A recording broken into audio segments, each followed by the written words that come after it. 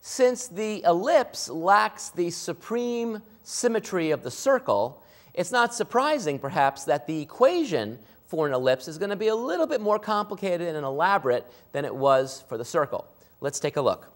So here is the standard form for the equation of an ellipse that's centered at the origin 0, 0.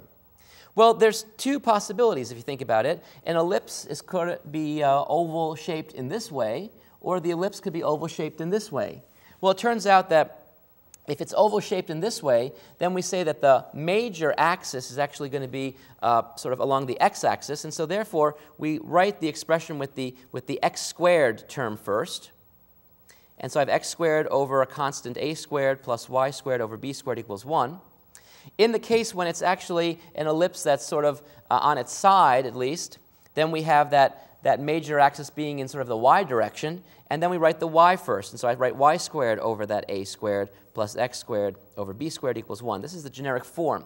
Notice that if, in fact, the a and the b were equal, so think of this as being a squared and think of this as being a squared, then if I were to multiply everything through by a squared, they would simplify off here. I'd get an a squared here, and I'd be looking at the equation of a circle of radius a.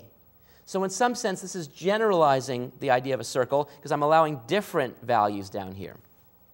The vertices, which are just sort of the points that are furthest away from the very center and the points that are closest away, the furthest points away are going to be given by a0 and negative a0. And the foci, the points that we were just talking about, are going to be located at c0, negative c0. But wait, what's c? I don't see c here. Well, good question. It turns out c is nothing more than a squared minus b squared. So that's the precise locus of those points. That's where you'd put the push pins, by the way, if you want to try the experiment we just saw. And the covertices, that's sort of what's going on in the part of the ellipse that's closest to the center point, is at 0b and 0, negative b. And then everything is switched around if, in fact, the ellipse is put on its side. Okay, now there's a couple of other characters I want to share with you. There's the major axis that I told you is that the longest part, and of course that's going to actually be the length of the line segment between these 2 points, which we can see to be just 2 times a, because I've gone negative a in this direction and a in that direction, so the total length is just 2a. And the minor axis is going to be given by 2b, which is the length of the line segment between these 2 points. Lots of stuff here. It looks sort of like very complicated things. Once you start seeing some examples, you'll see this is not so bad. It's not so bad, I promise you. Let's take a look at some examples together. So let's write the equation for this ellipse. So we're told it's an ellipse, and we're given that one focus is here at 3, 0.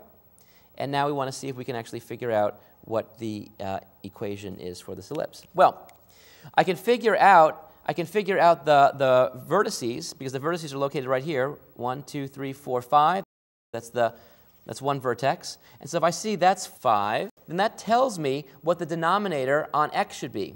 You see, since the focus is on the x-axis, and I see that the ellipse is sort of bowed out, stretching along the x-axis, I see I'm going to be writing x first. So I've got the x squared divided by, well, this vertex length squared. So that's going to be 1, 2, 3, 4, 5. That's going to be 5 squared, or 25. Plus, and now I've got the y-axis, so I've got the y squared, divided by where it intersects the axis, 1, 2, 3, 4. So here I see that the co-vertex actually has length 4, and so I square that, and I get 16. And that equals 1. And you can see how that conforms with the formula we have here.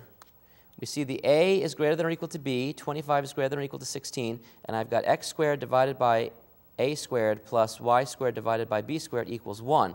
And the important thing to realize is that if you look at this, this tells me that I should be centered at the origin. The 25 means I go 5 units over in this direction and 5 units over in this direction, and the 16 tells me I go up 4 and I go down 4, and then I put in the oval there, which is the perfect ellipse. Let's try another example. How about this one? The ellipse having a vertex at 0, 7, and a co-vertex at 4, 0. Well, now notice that the vertex is along the y-axis. Let's take a look at the graph of this. So I have 0, 7, that's way here, and 4, 0 is way out here. So you can see that this ellipse kind of must look something like this. And so the major axis is actually going to be along the y-axis. So I've got to write the y's first. That's the key thing. So I write y squared divided by the square of that length right there, which is going to be 7 squared, or 49. Plus, now I put the x squared, since that's sort of more modest. I see this length is 4, so I square it and get 16 equals 1. And that's the answer. So once we get into the rhythm of this, all of a sudden we will see that looking at ellipses is nothing more than looking at a circle that's just been pulled out a little bit.